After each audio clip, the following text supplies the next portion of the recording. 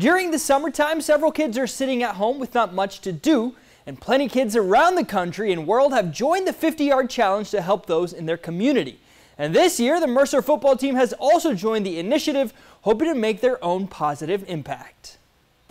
The Mercer University football team is the first college athletics program or school to accept the 50-yard challenge through Raising Men and Women Lawn Care Services, which provides free lawn care service to elderly, disabled, single parents, veterans, or anyone else in need in their communities. When head coach Drew Cronick learned about the challenge, it was a no-brainer to accept it.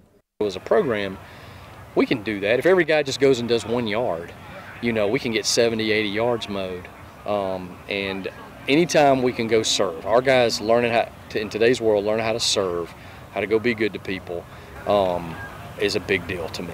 The founder of the organization, Rodney Smith Jr., launched the 50-yard challenge to provide kids the opportunity to help in their communities during the summertime. Kids who mow 50 lawns receive a new mower, weed eater, and a leaf blower. As for Mercer's football team, they will choose 5 kids in Macon to give new lawn mowing equipment to so that they can go forward and provide similar services to others in the community. It's a win-win, and with those men taking part in the 50-yard challenge, it hopefully encourages other schools to step up. So we're very proud of Mercer for stepping up and being that first school and making it happen. It also gives the younger kids someone to look up to, because these men who are on this football team, they're going to go and finish college, and some are going to go to NFL, and some are going to start businesses. As for offensive lineman Nijuan Mansell, he learned a few lessons while helping those back home in his community in Anderson, South Carolina.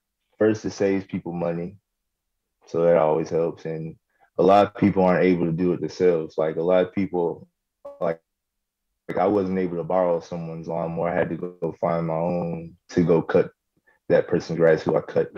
You can't take it for granted how some people aren't able to cut their own grass, which is very surprising.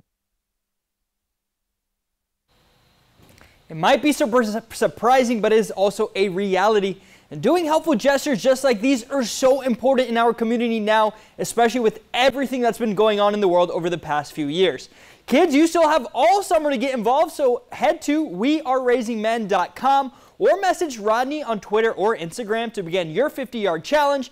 And if mowing lawns might be too much, simple gestures or doing anything to help others is what it's all truly about.